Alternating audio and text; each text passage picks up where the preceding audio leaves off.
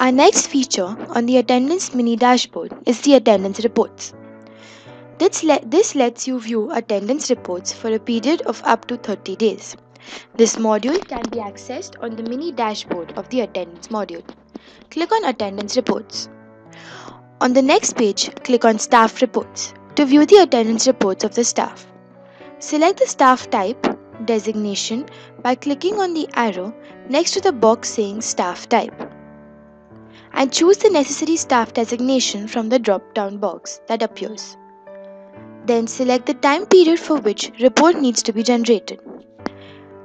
Click on the box next to From Date and select the date from the calendar that appears.